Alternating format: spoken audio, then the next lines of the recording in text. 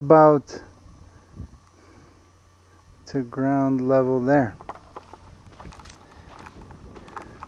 And let's get a little close up on, see, this is the tire foundation, or rammed earth tires.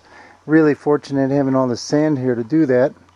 But the big thing that I want to emphasize to anyone who wants to try and use this foundation is you have to have a method to mitigate the off-gassing. And you see the lumber wraps on both sides of the conservatory, and in between those lumber wraps, see if I can get a little closer shot here, but is a continuous 6 mil polyethylene vapor barrier that begins all the way down at the bottom, comes up through, and is allowed to leave through the bottom of the sill plate, which right there, that's where the transition occurs.